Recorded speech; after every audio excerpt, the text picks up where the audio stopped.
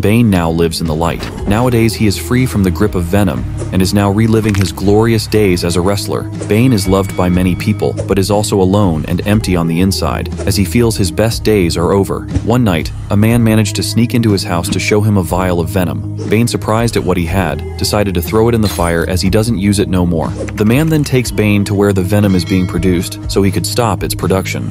Bane eventually gets tracked down and captured.